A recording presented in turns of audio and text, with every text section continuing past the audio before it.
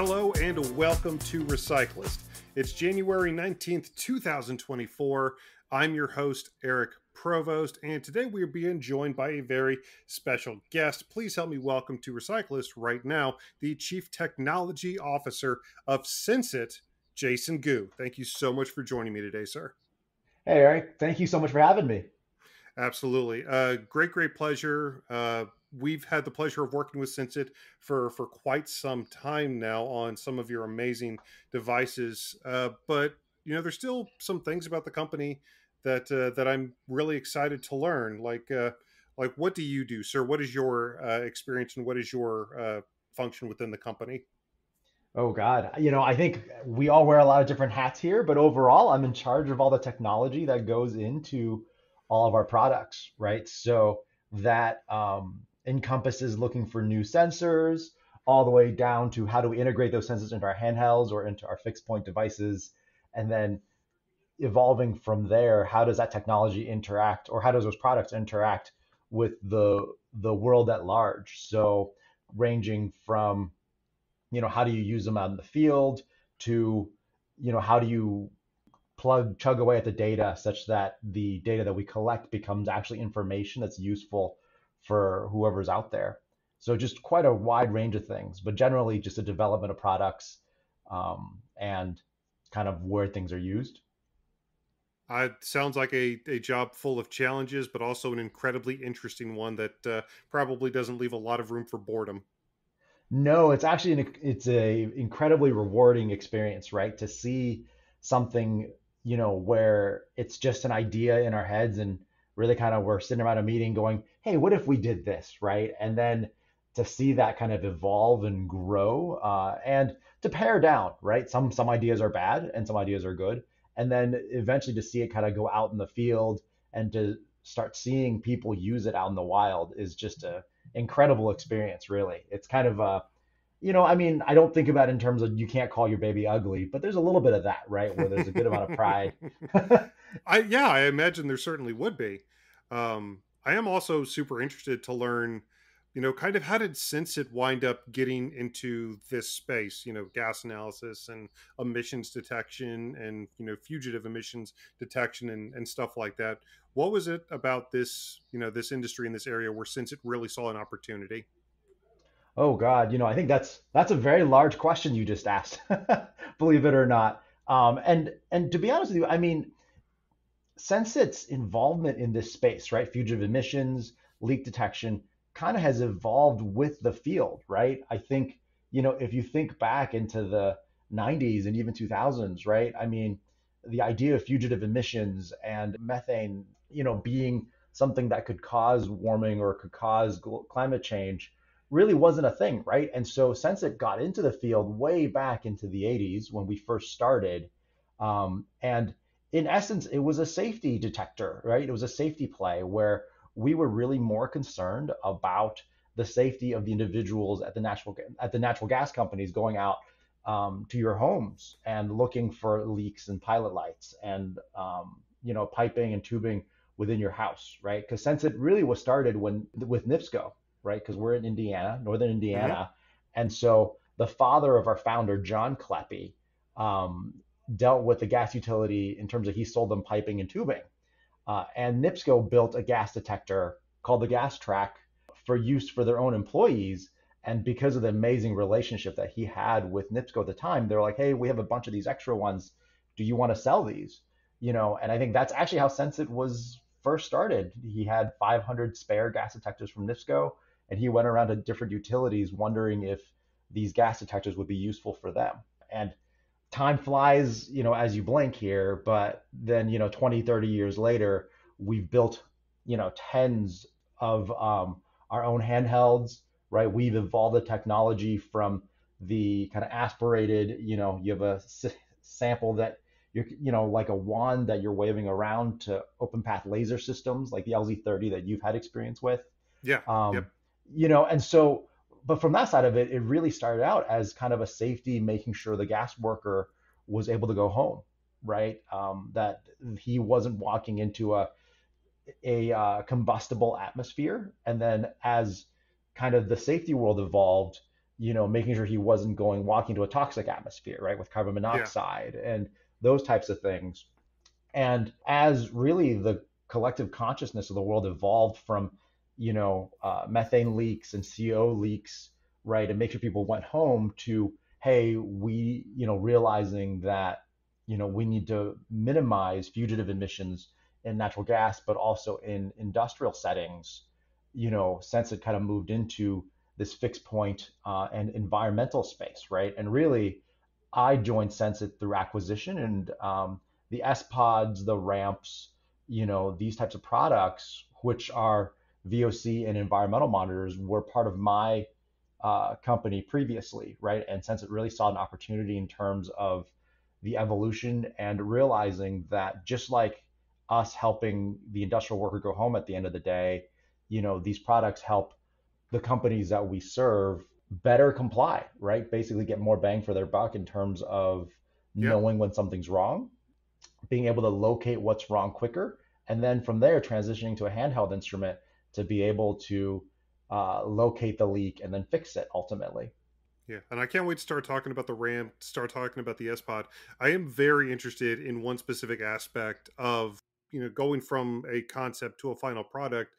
As the chief technology officer, do you often start with a technology or start with an application? Like, is it a chicken or an egg? Do you start with something and you think, well, we have this. How do we apply it to, the industry? Or do you start with an application and kind of reverse engineer what you're going to possibly need to deal with that application? I think at the end of the day, you need both chicken and eggs. And really, what you find is that every one of these things kind of happen and they all kind of take on a life of its own, right? Sometimes we find a technology that we're like, this is so cool. Like actually, the LZ30 was one of those things where we found these open path systems and we're like, this is awesome, Yeah, and LC30 handheld methane detector. Yep. yes, exactly. The handheld methane detector, that's an open path laser, right? And so you see it and you're like, this is awesome. And it seeing that technology kind of drives this thought process in your head of, man, what can I use it for? And so you see that happening. But on the other end too, there are tons of cases where, for example, the S pod, right? We saw, oh man, we really need this and we need this to trigger canisters and these types of things. And so you're like, okay, well, I need to go find something to be able to do this. So we've seen it start both ways.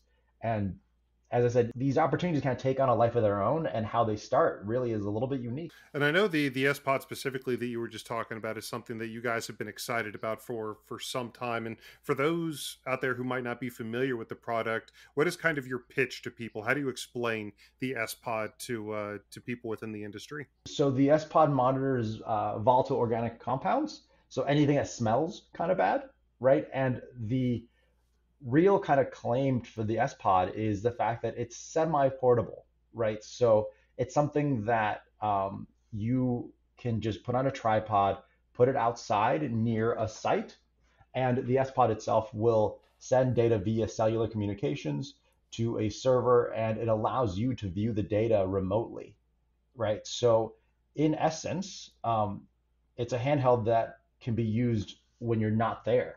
And so people now can, if they have something that happens, they have a leak that pops up, or they're starting with a new wellhead, those types of things.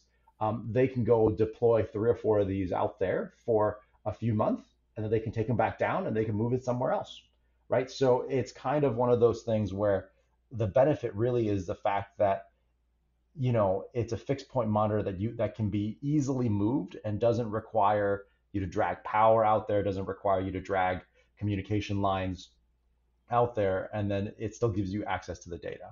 And what are you guys seeing from field applications in terms of people finding other uses for it? Yeah, and actually, so people have used them in really kind of unique and clever ways. Yeah. There's lots of places where the SPOT is being used to comply with environmental regulations. So for example, Colorado, right? You have Reg 7 in Colorado, which requires VOC monitoring before you start drilling in a well pad, and then it requires monitoring of these VOCs 60 days after the last well pad is finished on your site. So, and don't quote me on on the exact numbers, of course, but in essence, as these sites are coming into production, right, people are placing VOC monitors at these sites, two or three at a time, doing all the pre-measurements, and then these devices get deployed through the finishing of the pad, through the initial production, until you no longer need to be to have them there, and then they pick them back up and they move them to another pad, right? And so there's this constant stream of S pods moving from site to site to site, which is fascinating. The other really cool applications that we're hearing about, are things like they're taking the S pods and people are putting them on vehicles so that they can drive these S pods around, and then they're sending all this data out via remote telemetry, right? Which then, you're able to see from a geospatial perspective, whether you have VOCs drifting across a road, right? And then a lot of times people don't even know that these S pods are on the vehicle, in the sense that plants are just putting them on normal plant vehicles, and these vehicles drive around the plant all the time. And so it's almost passively sampling, right, your entire plant over, periods of weeks and months, without you really knowing that, without you actually actively trying to sample. And that, I think, is a really unique and kind of innovative way of using these devices. The other kind of main application really is to connect a canister trigger, right, with these S pods. So what happens there is, a lot of plants are required to take canister samples, right? However, normally you just take canister samples every night at 1 a.m. or some regular interval. But Yeah. what guarantee do you have that the sample that you're collecting is useful? Is the wind even blowing the right way to be capturing the stuff that's going on in your plant versus your neighbor's plant, right? And so people put these S pods out there. They're measuring wind speed, wind direction, and then they're using the S pod, which can, we have a canister trigger system. They're using the S pod to connect to our canister trigger system, which then triggers a canister when the wind is blowing in the right direction, and when you're seeing high VOCs from the S pod, right? So then from there they can take the canister, send it to a lab, and do the analysis on what specific species of VOCs are present. But in essence, it's saving people, you don't have to send as many canisters to the lab. It's saving people money. But then also, the canisters you do send, those samples were collected in high VOC events, Yeah. which is awesome, right? I honestly, we've had quite a bit of firsthand experience with the S Pod at our offices, but putting them on the backs of trucks and doing some of the things that people out in the field have already started, it kind of blew my mind when I started hearing about that. I was like, that is so cool. Yeah, yeah, and actually, like, I mean, we have some projects going on now where, like, people are literally, like, it's just passive sampling, right? Like, Hmm. if you have to drive a route every single day anyway, you might as well collect some data, right? And the S Pod, as you know, and I'm sure you guys have pictures of the device, but it's a box about 1 foot by 1 foot. It's not very invasive or kind of protruding out anywhere, so you can find a clever way to mount it, and then you're basically collecting data, doing something that you normally do, which is awesome. It's just Yeah. free. Yeah. Yeah, we actually know somebody who has their own like little personal chicken farm and like their own little personal operation going on, and they actually have an S Pod set up on their back porch. Oh, that's awesome. I hadn't heard about that. So yeah, that's another really cool application that we've been testing in the S Pod out, and I just thought that was really cool too. Yeah, we'll have Yeah. to get you some pictures of that. No, that we would love it. The other application that I think we're just starting to get into with the S Pod is that we recently got our hazardous location certification for the S Yeah. Pod, right? So like it's class 1 div 2. So, traditionally, and I know you guys have a lot of experience deploying S Pods onto like non-hazardous locations, right? But Hmm. if you think refinery or you think plants, like traditionally the S pods can't go into the plant, right? Because it's a hazardous location and you don't want the S pod to cause any dangerous situations, right? But with our recent kind of class 1 div 2 certification, the S pod can now go beyond the fence line, right? So you don't have to put it outside the fence line. You can now go into the fence line and put it into, various process units. And from there, the S pod can then kind of detect leaks closer to where the leak is, which gives you a much better chance of localizing exactly where that leak is coming from. Yeah, a lot of really cool applications to use the S Pod with. I assume we're probably going to be seeing those all over the place in the coming years. You guys also have a really interesting system, this ramp system. I'm sure people would like to hear about that as well. Yeah, absolutely. Well, and so like if you think of the S pod as something that's really specialized, right? So like, it's a single VOC monitor. And typically like when someone comes to us and they're like, "Hey, we want VOCs," we're like, S pod is the way to go. The Hmm. ramp is like the other side of the spectrum, right? The ramp is kind of like if someone comes to us and they're like, "Hey, we know there's something, people smell bad things or whatever, right? People things smell bad, but we're not sure exactly what it is." We tell people to go to the ramp, right? The ramp, instead of the is a box that has cellular telemetry, so it can access the cellular networks. It can have a anemometer attached to it, and then it has basically slots for 5 to 6 sensors. So those 5 to 6 sensors, within some reason, right, you can pick what they are. Yeah, Um,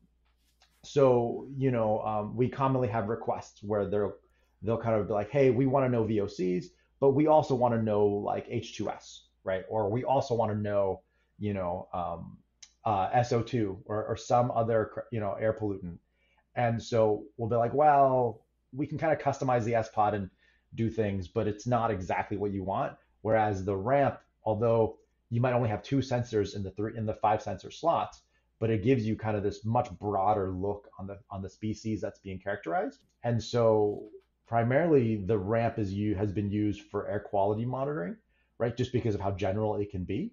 hmm, And so people have used it for community monitoring. We have ramps out in a few different communities where people are just looking at the data, and it's educating them on what's going on at like a school, right? For example, to try to keep air clean for that school. But on the other side of it, industrial folks use it too, where there was where, oh man, there's been a lot of odor complaints around this yeah, one facility of ours, yeah. and you can put one We see that a VOC monitor there. lot. Right, right. Yeah, yeah. And like you can put one VOC monitor there, or you can put VOC plus H2S plus ammonia, and you can kind of couple the system that you want for it. Especially with the odor complaints. That's something we hear from people we work with fairly often, especially at landfills that are Yep. even remotely close to residential areas. Obviously. Right. And actually, like, I mean, there's new proposed legislation in California, right, for oil and gas installations within 3,200 feet of a residential area, exactly as Hmm. you're talking about, them requiring a leak detection system for methane and H2S. Yeah, and between the spot and the ramp, we also really enjoy the LZ30, the ease of use. It fits right in your hand, gives you incredibly accurate readings, like you said, the laser. How much excitement are you guys seeing from that? Yeah, and so like we see quite a bit of excitement actually, and it's like the utilities use it in such an interesting way, right? Where if your neighbor smells kind of gas and he thinks it's coming from your house and you're not home, instead of opening the door or trying to get into your house, they can shoot the LZ30 through like windows and those types of things. Hmm. Um, However, like from an industrial setting, right, we see the LZ30, especially for methane, being so useful in the sense that like we have these fixed point detectors, right, that can kind of give you, hey, the leak's coming from this like couple hundred feet area, right? But in that couple hundred feet area, you know, you can have 1,000 joints, Yeah, right? And if you take one of those kind of like, like kind of like our G3 instrument, which is like, it's a wand with a pump inside, it could take you so long to go through those 1,000 joints, right? Just looking at every one. And then the other side of it, if you get like an OGI camera, that thing could be in the, $100,000, right? And getting a crew out there and those types of things. And so that's where we really see the LZ30 getting a lot of traction, is the fact that, hey, this is a, you know, relatively inexpensive um, instrument, right? It's, you know, significantly less than the OGI camera, but then you can kind of walk through your site and go, hey, where is it? And within 10 seconds, right? Or within a few minutes of walking your site, you should be able to find where the leak is. yeah. You take it out of the case, you turn it on, you point, and you're like, oh, there it is. Exactly. And actually, the picture that we always show internally is there was a condo complex in Philadelphia, right? And Hmm. there was people walking by and they were smelling gas. But and like if you know these condos and these high-rise condos, you have like 200 meters on the side of that thing, right? Because each one is Exactly. this, Yeah. and so the guy was walking around with one of our other instruments, like a G2, and he's like, "Oh man, this is gonna take all day." And I think their supervisor drove by and had an LZ30 in his van, and they found the leak within, you know, 5 minutes of the guy getting there, right? And I think that's the real value of these things. And you can imagine the same thing in an industrial setting where, all right, it's within this, 100 feet square foot by 100, 100 feet by 100 feet square. This is going to take us forever. You take this LZ30 out, you find it within a few minutes. Yeah. Especially when you're talking about a ton of pipes and nuts and bolts and potential, leak areas. Exactly. Exactly. I know you guys, I know you were talking a little bit about, you guys have some stuff coming down, pun intended, I guess, but coming down the pipeline uh, over at SENSIT. You got some new stuff that you're excited about? Yeah, absolutely. Actually, so we've been working on over the past, oh God, 3 or 4 years. We've been working on a closed path laser technology, right? So the difference between open path and closed path is the fact that open path, you're kind of just shooting the laser out into the air, right? And then whatever it bounces off of it comes back, and then we analyze the characteristics of what of the laser going out and the laser coming back, and we can figure out what the methane concentration is. The benefit of that is that it's very easy to walk around and kind of point to things, right? The downside though is that you have to contend with, like, I mean, really everything that goes out, goes on in the real world, right? The surface changes from metal to wood, and so you're kind of fighting all these things, and what that ends up being is that it becomes less accurate and less sensitive than what it can be.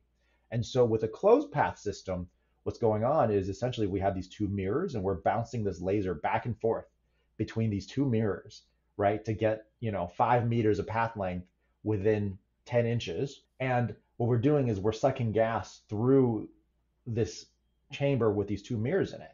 And so as you're sucking gas in, this laser is detecting, because it's got, the path length is so long, it's detecting with very high accuracy what the methane concentration is in the sample that you're sucking in. Hmm. Yeah, like I mean, we've been, like our tests are showing it going down to 100, 150 parts per billion of methane, right? And Oh, it's methane wow. only. Yeah, it's very, very sensitive. And then we did testing last year at METEC, which is kind of this fake oil and gas facility where they can release methane at, a number, 5 or 6 different installations of essentially fake oil and gas assets, right? So wellheads and those types of things.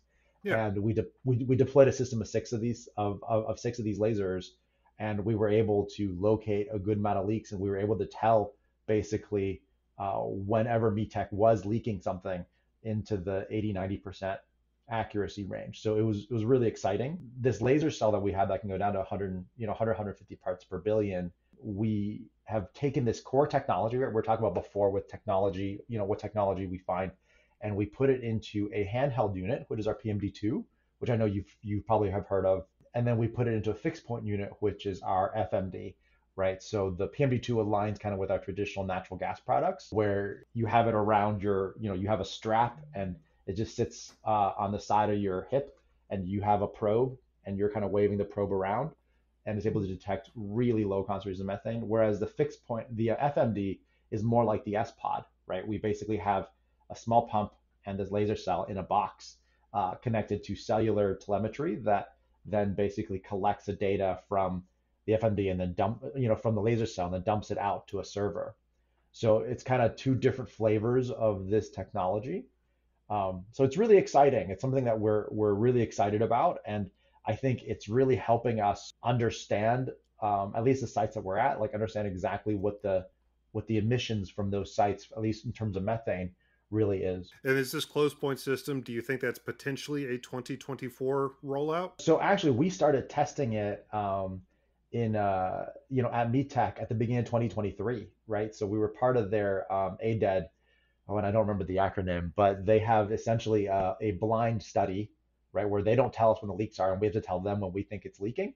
And Hmm. that was the study that I was talking about. Yep. And actually, we've been deploying these over the past 6 months already. So it's been really exciting for us to kind of see the thing get in the field. And as with everything, right, when the first time we deployed, we learned a whole lot, Yeah. right? And we're like, oh man, these things are important. And then as we're deploying them, we're kind of figuring out what are the important things, and even what do you do with the data? So oh great, you now have methane, and this is how much methane there is at this point on the fence line, right? Then realizing, okay, you need how many of them around a site to correctly calibrate, or to correctly understand, what the emissions are. And then we've been working a lot with the US EPA on some of the methods, or some of the thought processes around how do you take these, half a ppm of methane at this corner, and the wind is blowing this way, how much methane is actually leaking from your site, right? Or how large is the leak in kilograms per hour? We've been working with them on some ways to calculate that. Awesome. Well, it sounds like you've certainly got enough on your plate right now. It's been busy, but I mean, in all fairness, right? It's been really fun. I mean, it's just kind of a point of personal passion to see kind of these products, and really for us to be helpful, right? In terms of protecting the environment, protecting people, right, and protecting industry. I think everybody in the building here is extremely passionate about that. Yeah, that's something that we always got when we ever interacting with SENSIT. Is it was very clear you guys were very passionate about these devices, this technology, and the benefits that they could provide to a number of different industries, not just landfills, but so like drilling, like you were talking about fence lines, and so many other different applications and industries that some people out there might not even consider on the offset. No, absolutely. And, I think at the end of the day, for us, it's about providing value to our customers, Hmm. right? And I hope it's something that you've all that you guys have always felt whenever you deal with us, right? Is that we try our best to be helpful, and it's not just purely a, hey, buy more stuff. It's a, okay, what happened, how can we better deploy, or how can we change our stuff even to kind of meet the needs of our customers. And I think from the environmental side, we really have a very wide range of different customers, right? From oil and gas companies, to regulators, right? EPA, right? To environmental consultants, all sorts of things. So it's this big wide range of customers, and I think it's really cool to see the industry move forward and everybody kind of come to some level of consensus of, oh man, this is what we have to do to operate responsibly. Yeah. And since you gave me the perfect segue, I'll go ahead and mention right now that if you'd like more information about the S Pod, the ramp, the LZ30, about anything that Sensit provides, you can reach out to Diamond Scientific. You can call them at 321-223-7500, or you can reach them online at Diamond Sci. That's diamondsci.com. Again, if you're looking for more information or even a quote for, again, the LZ30, the S Pod, the ramp, all of these really awesome Sensit products that are they're out there making so many people's lives easier at this point. And Jason, I want to thank you so much again for coming on Recyclist today, joining us and talking about this super interesting science, this super interesting technology that you guys are rolling out over there at SENSIT Technologies. Perfect. Thank you so much, Eric. And it's always a pleasure. Always a pleasure for us. And, sir, I hope we get to talk again soon. But once again, everybody, thank you for tuning in to this week's episode of Recyclist, and we will see you next time. Thank you.